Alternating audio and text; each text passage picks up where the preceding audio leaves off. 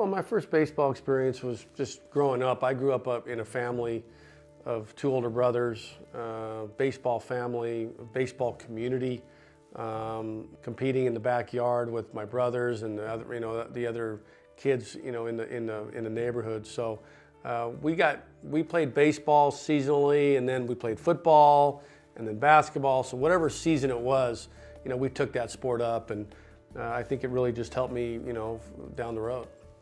And the second best thing other than playing is coaching. And I think I just felt that need to be involved, to help young players develop both on and off the field.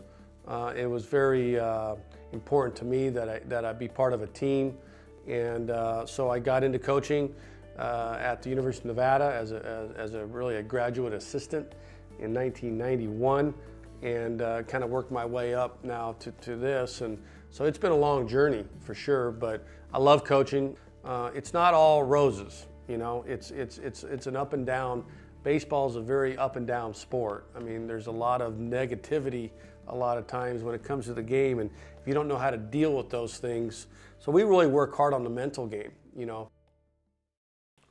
Well, obstacles throughout my career as a baseball coach was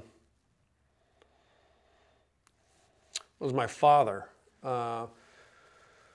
He passed away in July of 2010, and it was right after we played for a national championship. And I still have Dad on my hat, underneath my hat, underneath the bill. I put my dad, DAD, and it's just a memory every day that I look at, that I cherish. And he didn't see us win a national championship in 10, but I knew that he was looking down, on us in 13. And so it was a special moment that we won that championship for a lot of different people, but certainly my dad was on top of the list.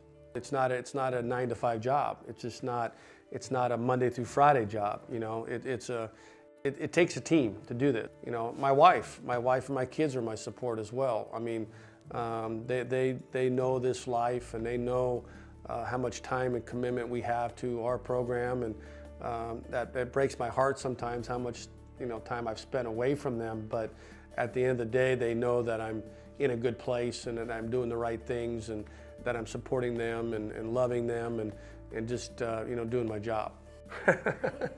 Yeah, I mean, Julia is a freshman at UCLA. Very proud of her. She's on the dance team. She got into UCLA, and she's gone into a sorority. I'm very proud of her, of what she's done. Jack, my oldest son, is a junior at Servite. I'm very proud of Jack. Jack is playing football and running track and field at Servite. He's matured into a very good young man. And then there's Ryan. Ryan is 14. He's playing freshman football and baseball at Servite, and he's doing well in school. And then there's Gabrielle, Gabby, who we call, is in the 7th grade at St. Hedwig. And so 2 boys, 2 girls. My wife, Lisa, is very busy, but I'm very proud of my family, and I love my family very much. And then trying to form this team, we're building, we're getting better. That's what we want to strive. That's what we want to focus, is getting better. Striving every day to be a better teammate, to be a better coach, to be a better team, to have this year's identity. So satisfy, my passion is still as high as, I'm as hungry as I've ever been in terms of getting better as a team and as a coach.